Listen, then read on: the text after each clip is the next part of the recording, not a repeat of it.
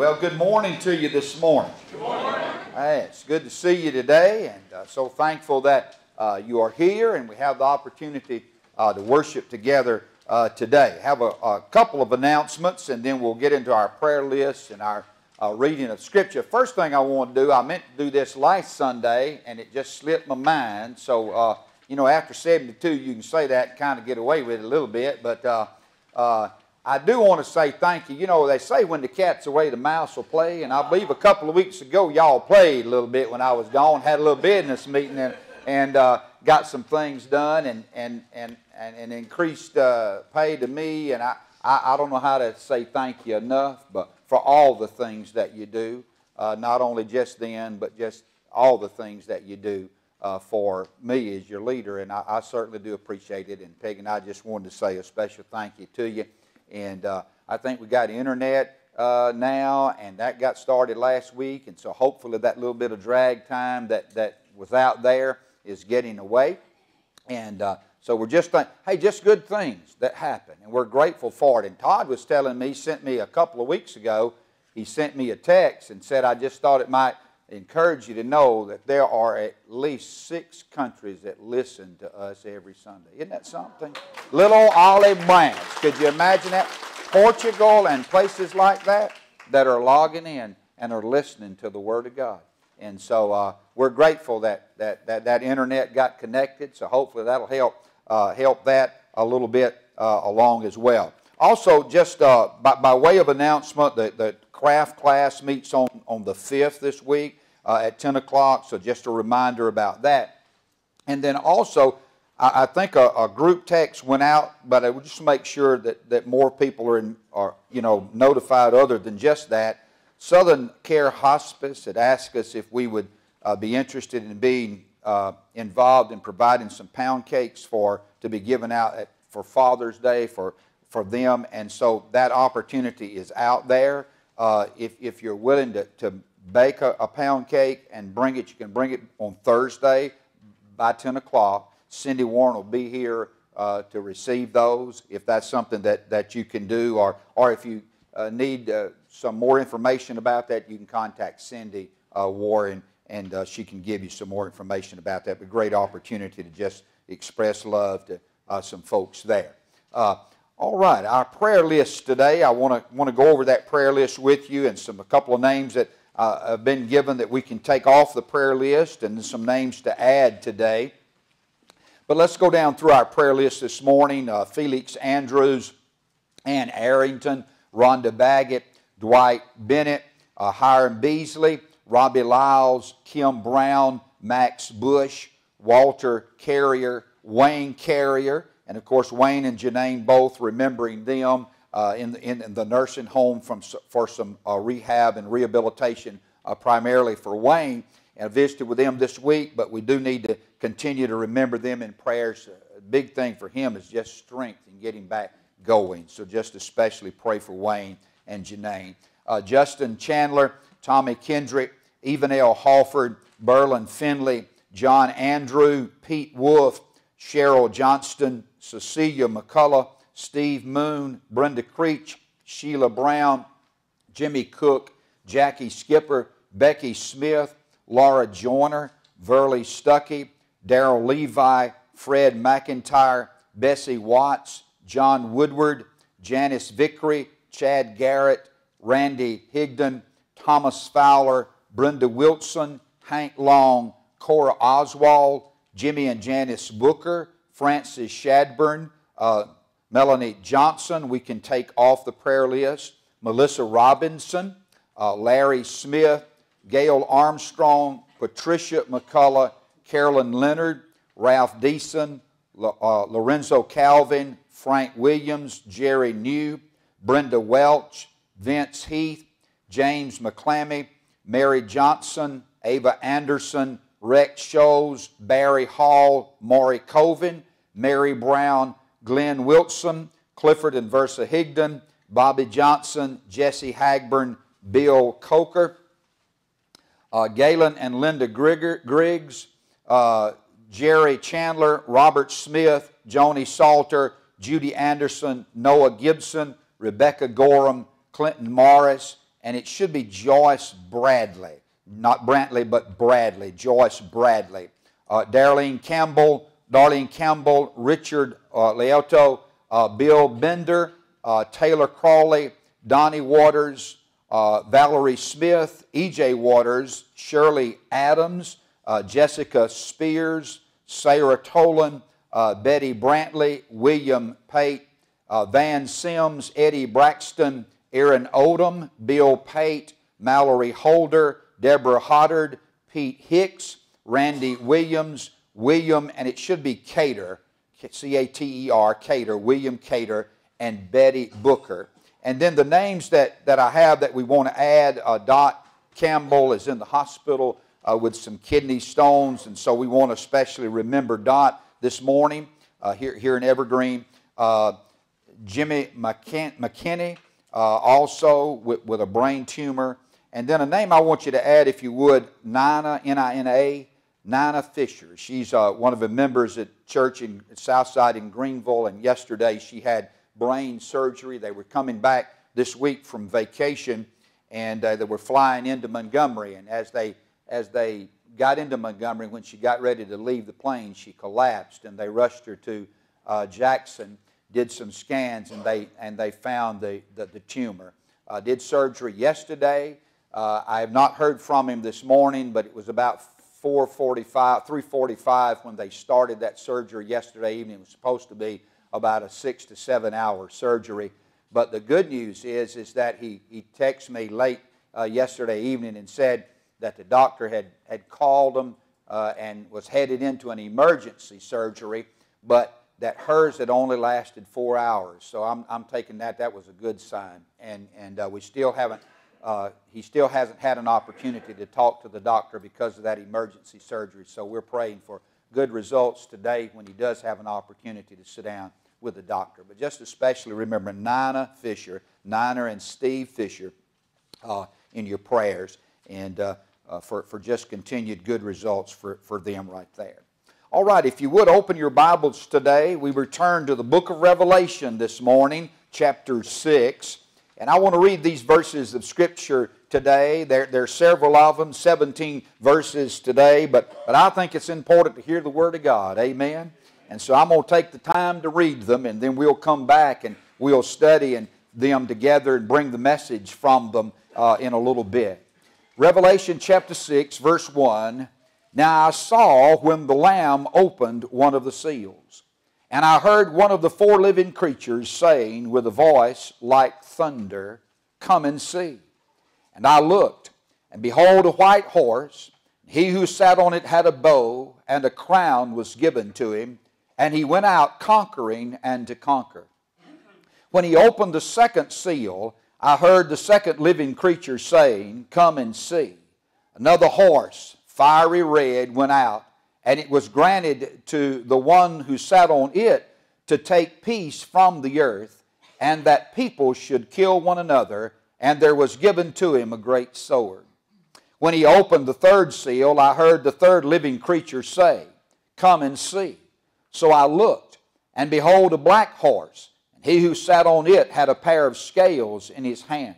And I heard a voice in the midst of the four living creatures saying, A quart of wheat for a denarius, and 3 quarts of barley for a denarius, and do not harm the oil and the wine. When he opened the fourth seal, I heard the voice of the four living creatures saying, Come and see. So I looked, and behold, a pale horse, and the name of him who sat on it was Death, and Hades followed with him. And power was given to them over 1/4 of the earth, to kill with sword, with hunger, with death, and by the beast of the earth. When he opened the fifth seal, I saw under the altar the souls of those who had been slain for the word of God and for the testimony which they held. And they cried with a loud voice, saying, How long, O Lord, holy and true, until you judge and avenge our blood on those who dwell on the earth? Then a white robe was given to each of them, and it was said to them that they should rest a little while longer, until both the number of their fellow servants and their brethren who would be killed as they were, was completed. I looked when he opened the sixth seal, and behold, there was a great earthquake, and the sun became black as sackcloth of hair, and the moon became like blood. And the stars of heaven fell to the earth, as a fig tree drops its late figs when it is shaken by a mighty wind. Then the sky receded as a scroll when it is rolled up, and every mountain and island was moved out of its place. And the kings of the earth, the great men, the rich men, the commanders, the mighty men, every slave and every free man, hid themselves in the caves and in the rocks of the mountains, and said to the mountains and rocks, Fall on us, and hide us from the face of him who sits on the throne, and from the wrath of the Lamb. For the great day of his wrath has come, and who is able to stand? Would you bow together with me as I lead us in prayer today? Heavenly Father, we do come today thankful for the opportunity to read the Word of God. We come not only thankful for the opportunity to read the Word, but we come thankful that we have the Word upon which we can read and study.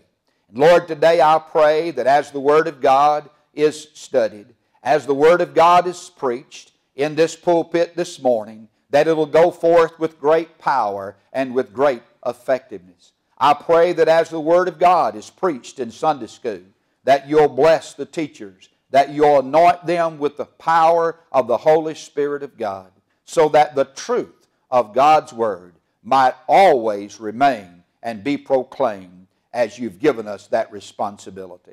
Father, I come today to pray for these that are on our prayer list. Lord, I thank you that names have been removed from the list. We thank you that people are doing better.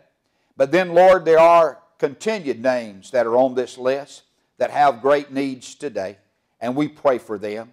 We pray especially, Father, for those that are struggling with such health issues, such pain that they're dealing with and going through, and they're searching for ways and for answers to have relief. And God, we pray for you today to especially work on their behalf.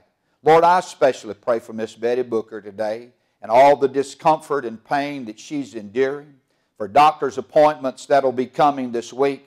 I pray, Father, for answers. I pray for relief for her. I know, Father, that you're capable.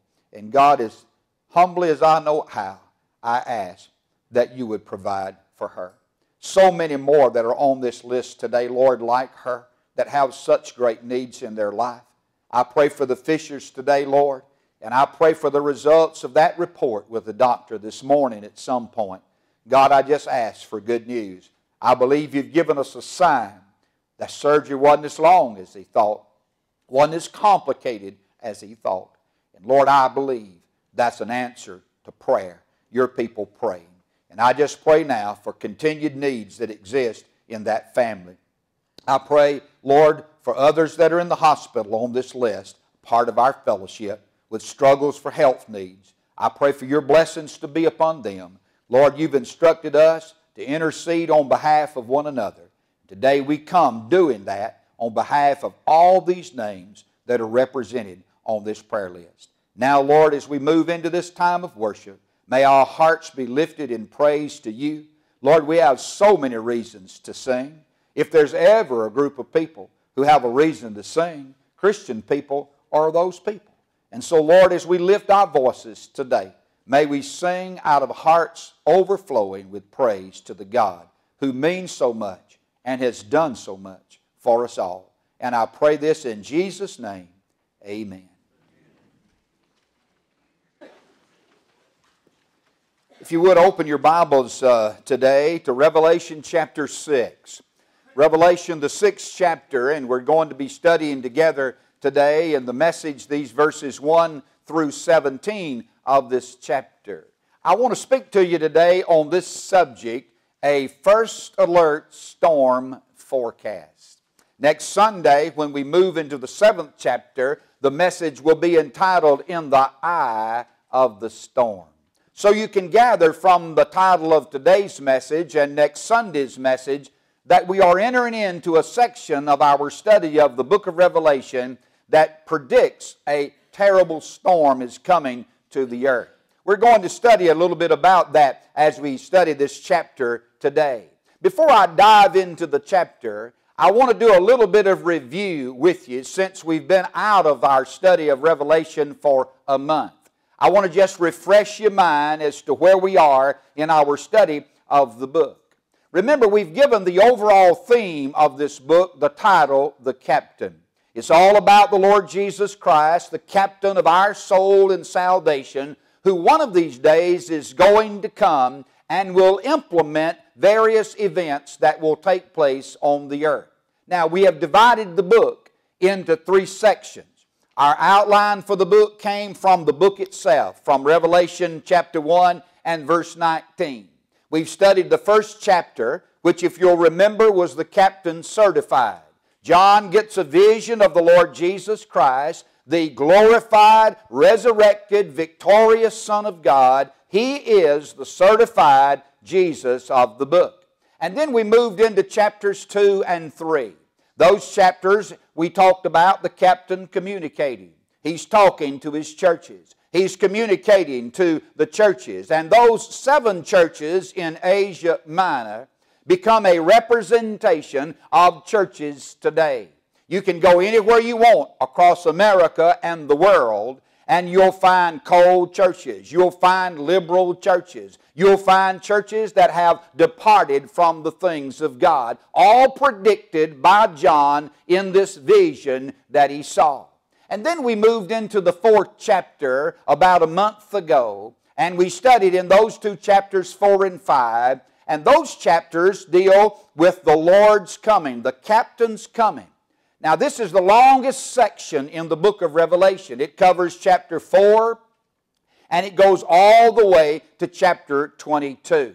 Remember, I divided this section into 4 different sections, and that's where we are in our study. The first section had to do with the rapture, remember. Chapter 4 and 5. The Lord Jesus Christ coming in the air, not all the way to the earth, but in the air, in rapture, catching up His church out of this world and taking it into glory. And we studied in those 2 chapters some of the things that will happen or be happening in heaven. Now, the second division of these chapters, 4 through 22, begin in chapter 6, and they go all the way through to chapter 19. And this is the section called the retribution, or the judgment of God. These are judgment chapters in the Bible. These are chapters that describe what's going to happen on the earth one of these days when the church is raptured up and God begins to deal with those who are left. That's the section we're in now. When we come to chapter 20, that's the reign, the millennial reign of the Lord Jesus. In chapter 19, He comes back on a white horse. He touches down on the earth. He is victorious in His reign, and He establishes a 1,000-year reign on the earth in chapter 20. And then in chapters 21 and 22, that's the renewing. The renewing, a new heaven, a new earth, the new Jerusalem, the holy city coming down from God out of heaven. And boy, we're going to talk about some heavenly things when we get to those chapters in the months to come. That's the division. We're in that second section, 6 through 19, judgment as it comes upon the earth. Now that's the reason I've entitled the message today, A First Alert Storm Forecast. You will notice in chapter 6 and verse 1 that this chapter says, I saw when the Lamb opened one of the seals. The Lamb of God, the Lord Jesus Christ that we saw back in chapter 4, when John sees this scroll and he wonders who is it who is worthy to be able to open this 7-sealed scroll, and he sees the Lamb of God, the Lord Jesus Christ. Now the seals are about to be broken. The scroll is about to be opened, and you will notice that in verse 1 he says, And I saw when the Lamb opened one of the seals, and I heard one of the 4 living creatures saying with a voice like what? A voice like thunder. Thunder is always an indication of what? A storm is on the way. You know, the only problem with storm forecasts is sometimes we don't pay any attention to them. You ever notice that? In fact, sometimes WFSFA can give you a very severe weather alert day, and it doesn't turn out to be a severe weather alert day. And then the next time they give it, you just sort of shove it off and say, well, it wasn't alert day last time, it won't be this time. That's the problem a lot of times with warnings. You know, Monday was Memorial Day, and the offices were closed at Southside, and so Peggy and I went out on the water. We went fishing. And you know what? The storms came in some that morning, and I'd wanted to go bad. I'd wanted to take her. It's one of the things we like to do, just get all out there by yourself and pull in some fish. And so she said about 12, I think if we go on and go now, we can get ahead of what might be coming this afternoon. And so we did. And we got there, and we caught some fish. But it wasn't until way on later in the afternoon we found that sweet spot. You know what I'm talking about? Them big old boys right there, Gerald. And you know, I got me a few of them, and then I heard that rumbling, you know. And Peggy said, don't you think we better go? I said, no, let's wait just one little minute, you know. And we got another one. And then I'd hear that rumbling. And finally, I said, I do think we better go. And she said, I agree with you. She had already pulled it up on her app. She said, that thing's got lightning in it. And so you know what? We heeded the warning signs, and we went to the bank. We loaded the boat. And as we were going up the hill away from the lake, guess what? The storm came. I'm talking about nickel-sized hail. Now, aren't I glad I wasn't in that boat out there on that lake when that came, huh? You see, we had heeded the warning, and because we heeded the warning, we were in a place of safety when the storm came. I'm just trying to say to you this morning, and before we finish these chapters 6 through 19 in the next months, you're going to realize a real storm is on the way, and God is giving His first alert storm forecast in chapter 6 and the chapters that follow. And the important thing is, hey folks, we need to heed the warning. Amen? We need to heed the warning, we need to make the preparations, and we need to do the things that God desires for us to do. A storm is coming one of these days. In fact, the key idea that God gave me this week was simply this: God's storm of judgment is coming. You better prepare. You better prepare. It is coming, and we can begin to hear the rumbling of the thunder. We can begin to see the flashing of the lightning as the storm approaches. Now, what we're going to discover as we study these next chapters 6 through 19 is that this storm begins with 7 seals that are about to be broken. These seals are going to be broken, and these are seals of judgment. It's judgment that's going to fall upon the earth. When we get to the 7th seal, that 7th seal is going to open up 7 trumpets of judgment. And they're going to blow quickly, and judgment is going to fall upon the earth. And then when the 7th trumpet blows, it's going to open up 7 bowls of judgment. And the thing is, these things get more intense. They get worse the further along they go. This is just the start of it this morning, ladies and gentlemen. There'll be 7 seals of judgment. And as we get to that 7th seal, you would think we're going to drop right on into the trumpets, but between 6 and 7, there's an interlude. There's a pause. That's chapter 7. And I'll talk about that. That's why I call it in the eye of the storm. See, the first part of the storm's passed over. We're now in the eye of it then, but there's more to come. And we'll talk about that in chapter 7. And then in chapter 8, we've got those trumpet judgments. And at the end of chapter 9, as we go into chapter 10, there's another pause in the action. And then the bowl judgments are poured out in chapter 11, all the way to chapter 19, ending with the battle of Armageddon and the return of the Lord Jesus Christ to the earth. So let's start looking at these judgments of God. Now you might be saying, well, preacher, why would God do this? Why would God have a period of time called Great Tribulation where He would allow such unbelievable judgment to be poured out on the earth? And I want to give you two reasons. Let me just give you two reasons this morning. I don't think I put them in your notes, but I want to give them to you. Here they are. Here are the reasons for this period called Great Tribulation mentioned in the Bible, or the day of God's wrath that's often referred to.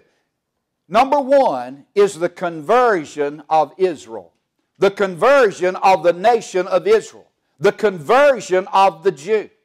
Now, I don't have time this morning, but Daniel chapter 9 tells us that there will be a week, a period, and weeks there refer to years, and he says 7 weeks, but it's 7 years, and maybe a little later on we'll do Daniel. How about that? We'll just go through Daniel, all right? That's always a good follow-up from Revelation. Do Daniel. But he tells us in chapter 9 that God is going to deal with the nation of Israel. They're His chosen people, the Jewish people, God's chosen nation, the nation of Israel. And God's going to give them one more opportunity. He's going to give them one more chance to come to acknowledge Jesus as the Messiah. So that's one reason, the conversion of Israel. The second reason is the condemnation of a lost world.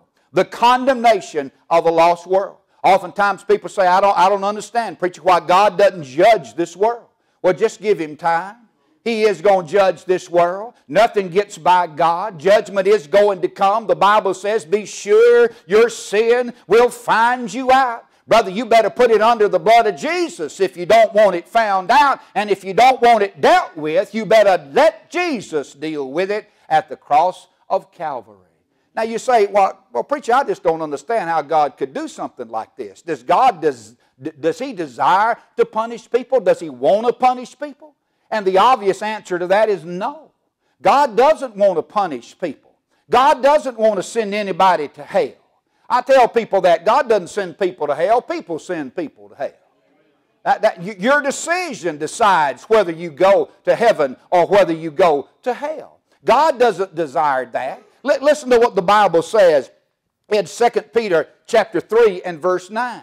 It says, the Lord isn't slack concerning promises, as some men count slackness, but is long-suffering toward us, not willing that any should perish, but that all should come to repentance. What does that verse say? God doesn't desire to punish anybody. In fact, God has made provision whereby people don't have to be punished, and that provision is His Son. Paul said it in 1 Timothy chapter 2 and verse 4. He said, this is good and acceptable in the sight of God our Savior, even Jesus Christ, who desires that all men might be saved and come to the knowledge of the truth. God doesn't want to punish people. God wants them to come to the truth, and God wants them to be saved and spared from wrath that is to come. But God will judge sin, and that judgment is coming, and that's why chapter 6 says to us, you need to be prepared. So let's dive into these verses this morning. I've divided this chapter into 3 sections. 3 sections, and let's walk down through them today as we notice this first alert storm forecast. In verses 1 through 8, I want you to notice, and notice my words carefully, I want you to notice these verses deal with the what? The beginning of God's wrath. It's just the start. This isn't the start and the end. It's just the start. And what happens in these verses is that John looks, he sees the Lamb of God as he begins to open the seals of this book, and the judgment of God begins to be poured out upon the earth. Now, it comes in the form of riders. Riders on horses are coming forth. And you might think, well, what's the deal with the horses? In this day of fast cars and jet planes, why horses? Well, in Bible days, the horse was held in greatest respect. It was seen as a powerful force of battle. And so John uses what was familiar to him to describe the things that are about to come and the riders on the horses. And so here they come. Let's look at them. Let's read these verses again. And I want you to notice these 4 horses, and I've given some titles to them. I want you to notice in verse 2 that we have the white horse of domination. The white horse of domination, verse 2. John said, I looked, and behold, a white horse. He who sat on it had a bow, and a crown was given to him, and he went out conquering and to conquer. The white horse of domination. White in the Bible is a symbol of victory. It is a symbol of power. And so here we have a rider coming on a horse, and he is very powerful. He has a great deal of influence and authority. Now, listen carefully. Do not confuse this rider in Revelation 6:2 with the rider in Revelation 19:11. In Revelation 19:11, there is another rider that comes on a white horse. I'll go ahead and tell you, that's Jesus Christ. He's coming. He's going to return, and He returns in Revelation 19:11. This is not Him in Revelation 6:2. This is an impostor. This is, I believe, the Antichrist, the one who will come on the scene after the rapture of the church. Now, just think about it. The church is raptured. We have millions of people, literally millions, that have disappeared from the earth. Could you imagine the confusion that that's going to cause? Could you imagine the chaos that is going to erupt in our world as a result of that? Could you imagine, just thinking of the world we live in, could you imagine the newscast that'll be going on during that time trying to figure all this out and what's happened? And guess what? The world will be ripe at that point, as it's ever been, for a leader who's got the answers to come on the scene and to take over. And notice something about him. Notice something about this Antichrist, this false Christ that'll come on the scene. You'll notice in verse 1, he says, he who sat on it, this white horse, had a what? He had a bow. Now, I'm an old country boy. I'm an old hunting preacher. One of my granddaughters calls me hunting preacher. That's what she calls me. Well, I am that. Well, notice what's not mentioned in this text. He's got a bow, but he ain't got no ammunition. You notice that? It doesn't say a bow and what? Arrows. He's just got a bow. Which, you know what that tells me? That tells me he's going to take over without ever having to fire a shot. He's going to take over not on the basis of his power and his military might, but on the basis of his diplomacy and the fact that he'll be able to come on the scene and offer the world peace. In fact, Paul said in 1 Thessalonians 5, verse 3, he'll come saying peace and safety, but it'll be his own destruction.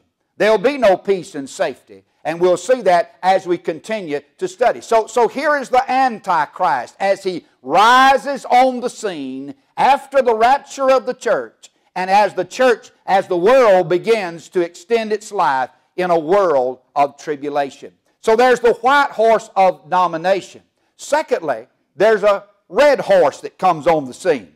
You notice in verse 3, he says, when he opened the second seal, he heard the second living creature saying, come and see. Another horse, fiery red, went out, and it was granted to the one who sat on it to take what? To take peace from the earth. And the people shall kill one another, and there was given to him a great sword. This is what I call the red horse of division. The white horse, the Antichrist, comes on the scene. He promises peace. And there will be a period of peace. We'll talk about it in weeks to come. A period of peace will come on the earth. But in the middle of this 7-year period, he's going to break that peace treaty with Israel. He's going to go into the temple that he allows them to rebuild and reconstruct in Jerusalem. And he's going to put himself in there, and he's going to declare that the whole world bow down and worship him as God. Hey, what has Satan always wanted to be, ladies and gentlemen? God. What has he always wanted to have? God's place. And man, he's going to think with this false Christ that he's going to be able to take it all over and control it all. I just got news for him. He ain't met Jesus fully yet, ladies and gentlemen, but one of these days he will. So you've got this red horse of division. There is no peace. Notice, our world has never been riper than it is right now for these kinds of conditions. I mean, already brothers killing brother. Already we got bloodshed in the streets. You can just have a little power outage in America, ladies and gentlemen, and Sheriff, am I not right?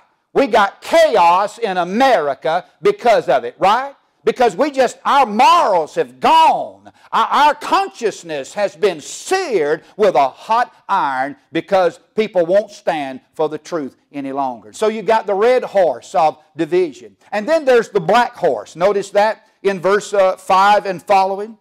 When I opened the third seal, I heard the third living creature saying, "Come and see." I looked, and behold, a black horse, and he who sat on it had a pair of scales in his hand.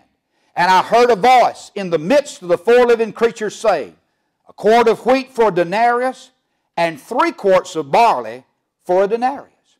You see, this is a black horse of depression. These days are going to get worse the further they go.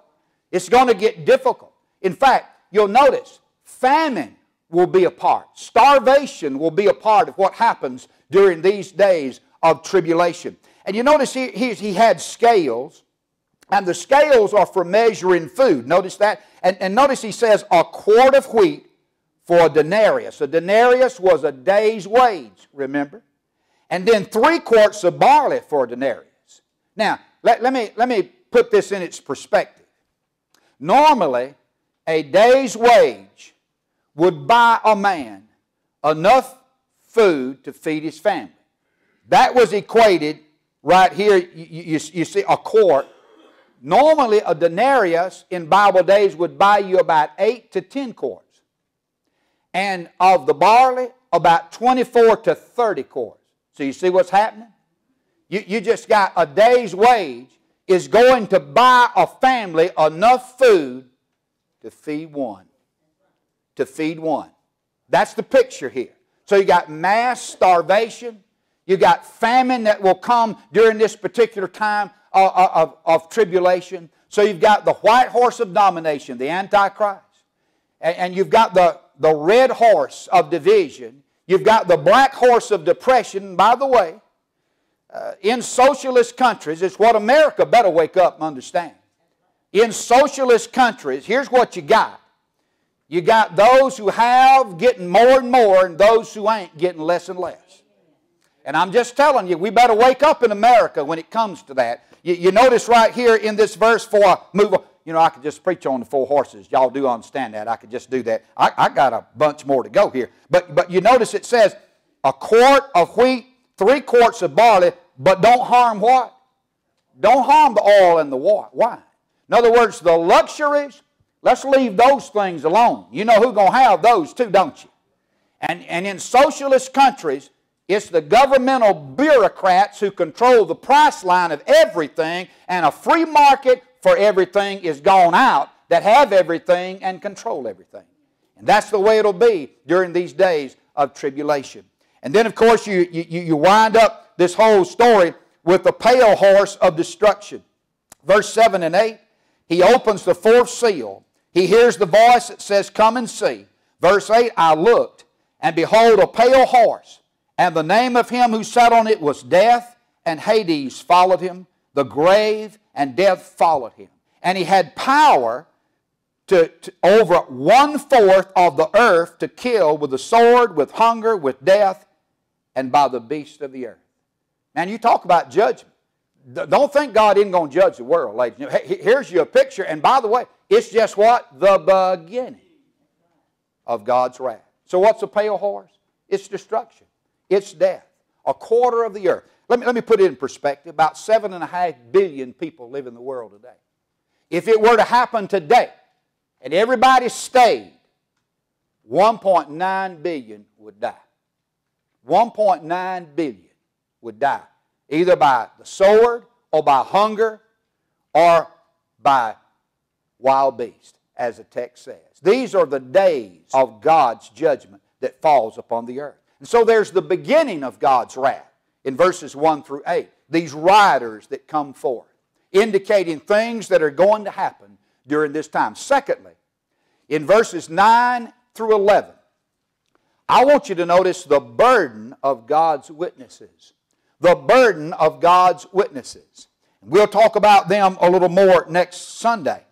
In verse 9 it says, when he opened the fifth seal, I saw under the altar the souls of those who had been slain for the word of God and for the testimony which they held. So here are people who have been martyred during this period of time. And I'll talk to you about that next week. There are going to be some people who will be saved during this period of time. I just told you, God's going to give Israel an opportunity to be saved. In fact, we'll talk about it next week. God's going to have during these 7 years 144 missionaries. Jewish missionaries. I know they're Jewish because it describes the tribe from which they came in the text next Sunday. And we'll talk about that. And they're going to hit the world. He'll have 2 witnesses that will be indestructible till He decides for them to be destroyed. And then He's going to raise them up. I mean, our God's got power, ladies and gentlemen. Don't ever deny when you drop your knees and pray to God that you're praying to some puny God. Oh, no. You're praying to a powerful, almighty, omnipotent God that can move heaven and earth with the prayers of His people. And so here you have these martyrs. Their blood is at the altar like the blood of the animal sacrifices were. And I want you to notice 2 quick things. I want you to notice, first of all, why they died. And then what they cried. I want you to notice why they died. You notice the text tells us in verse 9 that they died for the Word of God and for the testimony which they held. They died because during this time period, they took a stand for the Word of God. Could I tell you today that God's Word is under attack? Could I tell you that? In fact, don't be lulled by everything that's going on in America and thinking that all is well and that everybody just welcomes the Word of God. They don't. In fact, I'm going to tell you there are people this morning who would like to destroy the Word of God. They'd like to do away with the Word of God. There are people today who would not only like to destroy it, they like to just dilute it. You know, let's just dilute it. Let's take the scissors of reason and clip the wings of revelation. That's what some people would like to do in the world in which we live. Some would like to destroy it, some just want to dilute it, and some just flat out deny that it's not the Word of God. You want to get in a row, brother, you just take you a good stand, good old conservative stand. I started to say Baptist, but I can't do that no more. You just take you a good old conservative stand, ladies and gentlemen, for the Word of God, and you'll rile people up. I got news for you, though. Long as this preacher stands in this pulpit, the Word of God will be declared with uncompromising force and power by the Holy Spirit of God. It's the only book we got to stand on, ladies and gentlemen. And so here it is. They stand for the Word of God. They also stand for the Son of God. They held the testimony that they had, that Jesus was the Savior and the Messiah. You want to upset folks, you just talk about Jesus a little bit. Yeah, you won't upset anybody if you talk about God, because that could be Mohammed, that could be whoever.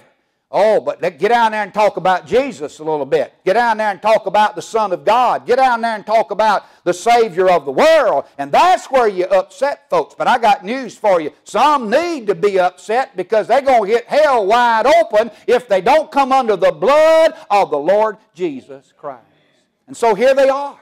That's why they died. They died for their testimony that they held of Jesus and their stand for the Word of God. But notice what they cried. Notice they cried out. And it seems like a strange cry to us. Verse 10 says, they cried with a loud voice, saying, How long, O Lord, holy and true, until you judge and avenge our blood on those who dwell on the earth? And that phrase you'll see several, those who dwell on the earth. And it refers to those who live during this time period. Then you'll notice it says, white robes were given to them, and it was said to them that they should rest a little while. In other words, until this all comes to a conclusion. But notice what they cried. They cried, How long, O Lord, until you judge our blood on those who dwell on the earth? Now it sounds like a strange cry, doesn't it? Almost sounds like sour grapes kind of thing. Almost sounds like, somebody that's got whooped and they're complaining because they did. That's not it. Listen, this isn't a a cry for personal vindication. This is a cry for divine justification. There it is. That's what it is. It's not personal for them. It's that God, how long? And notice they don't say how long if you judge. They say how long before you judge. Because judgment is going to come. They cry for divine justification on the earth. So you have the burden of God's witnesses. You have the beginning of God's wrath. And the last thing in verses 12 through 17 is the bewilderment of God's world. Boy, you talk about a world in trouble. Just think about it. While God's people are rejoicing with joy in heaven, earthly people are going through agony on earth. While there's tranquility and glory, there's trouble on the ground. And I want you to notice two quick things before I draw some application for us today. I want you to notice, first of all, a world in turmoil. If you've ever seen a world in turmoil, here it is. Notice verse 12. It says, when I looked, and when he opened the sixth seal, there was a great what? Earthquake. It isn't the last one. And they grow in intensity. There's one here in chapter 6. There's another one coming. And there's a final one coming before Jesus returns. And they all grow. And you notice there was an earthquake. And watch. The sun became black. The moon became blood. The stars fell from the earth like ripe figs in a wind. And the sky rolled up like a scroll. It's like God, it just pulls the shades down over the sun and the moon.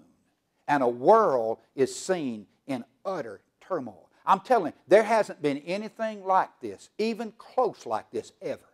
In fact, Jesus said in Matthew 24:21 that nothing has ever been like this day is going to be. A world in turmoil. But watch, a world in terror. Look at verse 15. The kings. Oh, now, we've got to the oil and wine holders now. Notice, the kings of the earth, the great men, the rich men, the commanders, the mighty men, every slave, every free man. And what did they do? They hid themselves in the caves and in the rocks and in the mountains. You know, I found that interesting.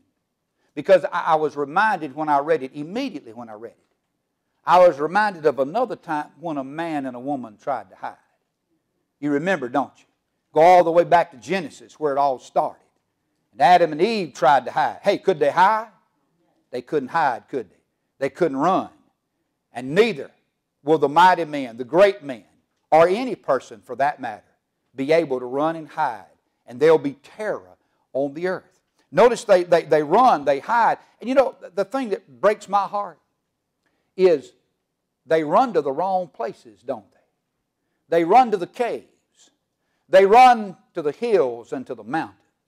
The psalmist had it right when he said, I will look unto the hills. And he was talking about beyond them, from which cometh my strength. And in case you didn't understand, he was talking about beyond them. He said, my strength cometh from the Lord. You see, they should have been running where? To God. In fact, before this ever started, amen, they should have been running to God. And we're going to talk about that in just a second. They ran to the wrong place, and they also prayed to the wrong person. I mean, you think a rock's going to hear you when you cry out? You think a cave is going to listen to you? You're going to get nothing. But you can get something when you cry out to the living God. So, let's wrap this up with some practical application. What should be our responses to this future event that's coming? And I've put 3 in your notes for you. And I'm going to move through these pretty quickly. But I put them there because I think this is what God wants us to do after we have got a little feel for this chapter. First response is what I call a praise response. I mean, when you go and read 1 Thessalonians 1:10, Paul talks about whom we wait for the Lord from heaven, even Jesus Christ, who will, listen, who will deliver us from the wrath to come. Guess what? I got a deliverance ticket out of that stuff right here in Jesus Christ. Aren't you glad you ain't going to have to go through this if you're saved this morning? Aren't you glad? You're not going to have to endure this. There's a response, a praise response. You won't go through that wrath. Secondly, there's a passion response. Now listen to me carefully. A passion response. 2 Corinthians 5:11 says, and hopefully you begin to understand it, Paul said, knowing therefore, listen, knowing therefore the terror of the Lord, we persuade men.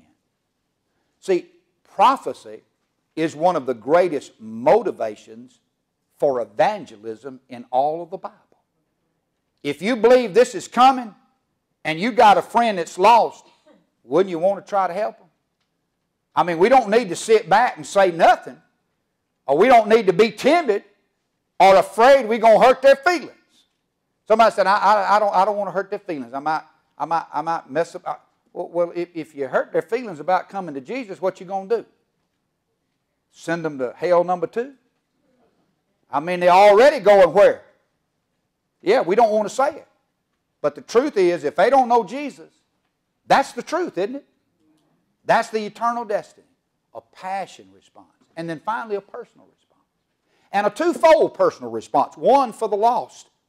I mean, if there's a lost person here this morning, or watching or listening to me, come to Jesus. Man, come to Jesus. Because the Bible says, 2 Corinthians 6:2, now is the accepted time. Behold, now is the day of salvation. Don't put it off. You say, well, now, preacher, you kind of mentioned somebody might be saved during the tribulation. I did, and I'll talk to you about that next week. And I've had people tell me that. Well, you know, I just tell you what, I don't know why I believe all that stuff you're talking about anyway, and if that, I don't know if that rapture is going to occur or not, so I'm just going to wait, and if it does occur, then I'll have a chance then. You know what my response is? When you won't come to Jesus now when it's easy, what makes you believe you'll come to Jesus then when you're going to have to die for it? When you're going to have to die for it. We'll talk about that a little bit more as we go on. So a personal response. Now's your day. Now's your opportunity. And then for the saved, that's for you and me. The Bible says in 1 John 2:28, says that we should abide in Him so that when He appears, listen, we'll have confidence in Him and not be ashamed of His coming. See, I believe there are going to be some Christian folks going to be ashamed. I do. I believe there are going to be some Christian folks who are not going to be ready when this event begins to come. They get raptured up to meet the Lord in the air. We need to be ready. God's storm of judgment is coming. Be prepared. I have a book in my study by Dr. Billy Graham. It's entitled The Approaching Hoofbeats. He wrote that book on Revelation many years ago. After he wrote that book, he was interviewed by a news person who talked to him about the book and said, now, Dr. Graham, do you really believe that? He said, I absolutely do. In fact, he said, I believe that the sound of the hoofbeats are getting louder and louder. And I agree today, ladies and gentlemen, with Dr. Graham. The sound of the hoofbeats are getting louder and louder and louder. And the message of Revelation 6 to us today is, accept Jesus now and live for Jesus until then. Amen? Amen? That's the message. Accept Jesus now and live for Jesus until then. Would you bow together with me in prayer? Father, thank you so much for your word. Because, Lord, even in your word, the harder parts of your word, you give warning and you show mercy and you give grace. Today, Father, I pray, if there are those who need to make decisions, whether it's a lost person who needs to be saved or a saved person who needs to rededicate their life, begin to serve you faithfully, that today people will respond to the coming day of judgment, one of these days that will begin. I pray it in Jesus' name. Amen. Our hymn of invitation today is 198. Would you turn to that? 198, when you find your place there, if you go ahead and stand with me, we're going to share together our time of invitation. Would you stand? Well, I got into Sunday school time, I guess, a little bit this morning, but hey, when God's moving, He just moves, isn't it? And, you know, you got a preacher that'll just stay too long, I guess, but I love the Word. I got decisions that I want to share with you. Kay and Clifford Evans, we've known them, and he said we're coming home. And they want to join Olive Branch by transfer of letter from Evergreen Baptist Church. Those who welcome them, accept them, all favor by saying aye. Aye. Amen. Look at them good eyes right there. And I told Kay, I said, who would have ever thunk that when we was growing up right here that I'd be her pastor? Who in the world? You know, how about that? Isn't that something that God just has a way of doing things that we don't even think about? Isn't that right? I'm going to let y'all go back to the back, okay? And let our folks come by and just express love and prayer support. Right. Amen. Amen. A prayer request from one of our listeners that watches us every Sunday, Deanna and Howie Gillis from Milton, Florida. I was their pastor when Peggy and I were at Pine Terrace in Milton, and they watch us faithfully every week. Mike Luther, you know, that passed away recently, was on our prayer list. These are all family members. Howie has a knee replacement Thursday in Milton, and they wanted us to pray for him. Isn't that something?